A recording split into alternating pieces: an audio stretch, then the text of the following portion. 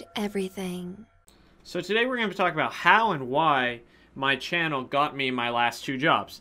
So for those of you who don't know, I basically started my channel about a year and 9 months or so ago, uploading my very first Ruby tutorial on Codecademy.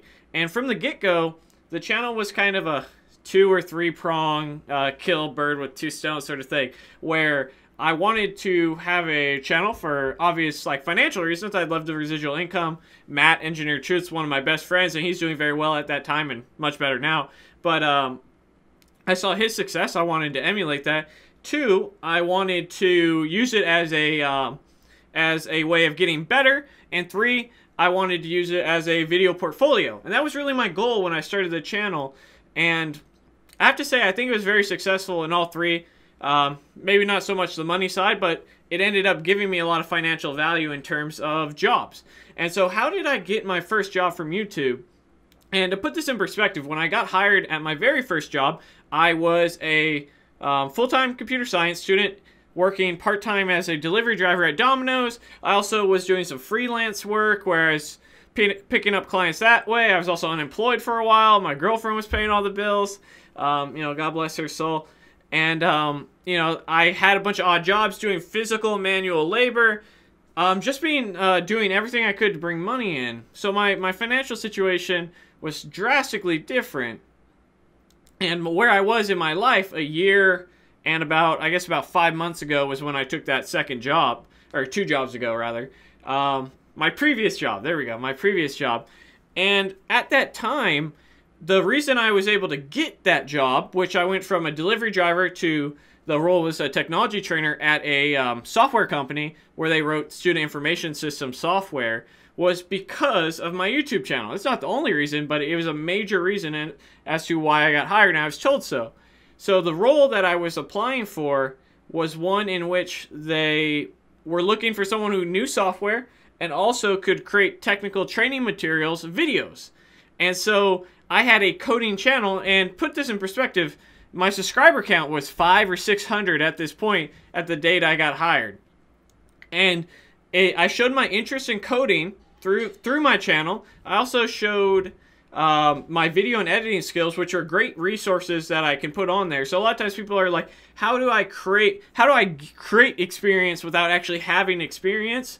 Well, when you're talking at least on video editing software and the ability to create videos and the ability to show that you can code, when you have video proof that you can do all 3 of those things, it's very helpful in creating that resume. So I went from being a delivery driver with no benefits, part-time work, barely making any money at all, to a role that at the time was very financially much better. It was like $22 an hour was what I was getting paid, full benefits, so that covered my medical and dental. I also had a 401k, all these sort of things that were, big adult boy jobs, if you will.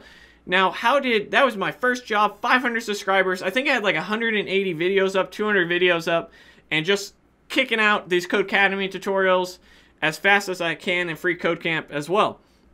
Now, fast forward to my real job, my current job, my big boy job, because I wanted to be a developer, right? That was kind of the main end goal. One of the 3. I wanted to become a developer, and I was going to use YouTube as my video portfolio to help me do that. And that's what it did. And it's not hypothetical or anything like that. That's exactly what it did. The individual who I work with, the coworker of mine that I work with, the way that he decided that I was a good fit, and I talked about this a little bit in how to add resume experience on LinkedIn without any experience, basically, was with my videos. He watched my videos. He said, "Hey, I think I can work with this guy. He seems competent at the very least." And after watching some of his videos, I can actually tell that he knows what he's talking about. And this was how my channel helped me get not 1 job and then 2 jobs.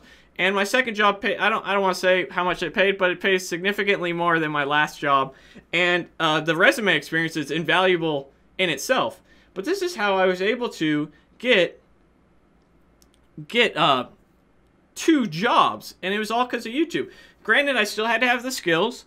I was able to work on those skills through YouTube and various other skills like video editing, photo editing. I got Adobe Captivate, Adobe Photoshop, Adobe Premiere Pro. I ended up gaining more skills. And granted, it didn't get me my developer job, but it did get my foot in the door to work with developers in a software company where I could get somewhat relevant experience and hopefully work my way up. Now, that's not what I did. I ended up deciding to leave and accept a role elsewhere. But that was kind of the idea when I accepted that role. And I did make a big decision to stop going to school and decide if I want to resume that at a later date.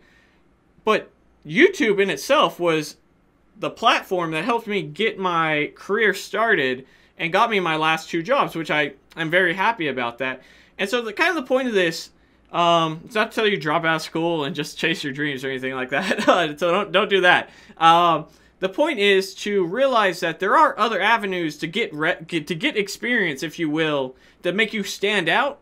That isn't traditional in terms of just I have a degree, hire me.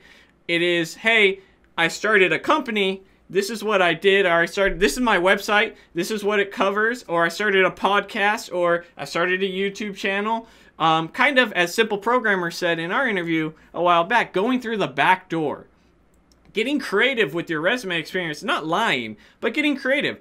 All the skills that I had, I got from my YouTube channel. I bettered myself in a direction. I continue to do so. And kind of, some of these things may not occur to people, and that's really why like mentorship, I think, is a really important thing. And a lot of people don't have that, and that's kind of what I want these sort of videos to be, is a little bit of mentoring and not theoretical stuff. Not like, oh, it'd be great if you did this, but of my actual life experience of me saying, this is what I did, this is what worked, do with it what you will. And so that's my little speech about how YouTube ended up helping me get 2 jobs, not 1 but 2, and got my career started for me as a developer, and how I'm very thankful about that. And it's part of the support I get from you guys that kind of kept me going when I was getting 1 to 0 subscribers a day. Much better now than that. Very happy with it. As always, guys, thank you for watching. And don't forget to join our Facebook group, Code Tech and Caffeine. The link is in the description below. If you like what I do and you want to support me, you can at patreon.com/codingtutorials360. I will see you in the next video. And as always, if there's something you want me to talk about, leave it in a comment below, and we'll see if I can do a video about it. Thanks. Hey guys, thanks for watching the video. If you're interested in coding bootcamp, check out devmountain.com, where housing is included in your price of tuition. And don't forget to like, comment, subscribe, and share, and support me on Patreon. I'll see you guys in the next video. Thanks for watching.